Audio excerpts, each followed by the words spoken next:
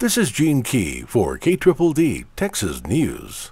From WFAA.com, an off-duty Dallas police officer was shot in the hand and a suspect killed on an Amtrak train in downtown Dallas yesterday. Authorities said one suspect was wounded and another fatally shot. Officers and 3 ambulances could be seen on the scene at the Union Station at Houston and Young Streets in downtown Dallas. The shooting appeared to have taken place on board a train, as emergency workers could be seen going in and out of a train at the scene. An emotional woman was seen exiting the train in handcuffs. She was crying, "He's dead, he's dead," but did not respond when asked the identity of who she was talking about. The Associated Press reports light snow fell yesterday in northern and western parts of Texas as thousands of electrical customers started the day without power.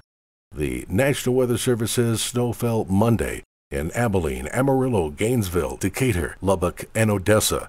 A statement from the city of Odessa says municipal officers delayed opening until mid-morning due to the weather and road conditions. Crews from electric provider Encore worked to restore power to nearly 6,000 residential and business customers, mainly in West Texas. Rainy conditions in the Dallas-Fort Worth area delayed morning traffic. The AP reports from Bay City. Police say a Texas woman shot by her husband has been upgraded to serious condition, and she's aware that he killed their 4 children. Bay City police on Monday said Laura Gonzalez, who was wounded by Jose Avila Alva before he shot their youngsters and killed himself, remains hospitalized. A coroner has identified the children, who were all under the age of 5, as Danielle Gonzalez, Sean Gonzalez, Cecilia Gonzalez, and Miguel Gonzalez. If you'd like the latest Dumas, Panhandle, and Texas news on your mobile device, you can follow KDDD News on YouTube.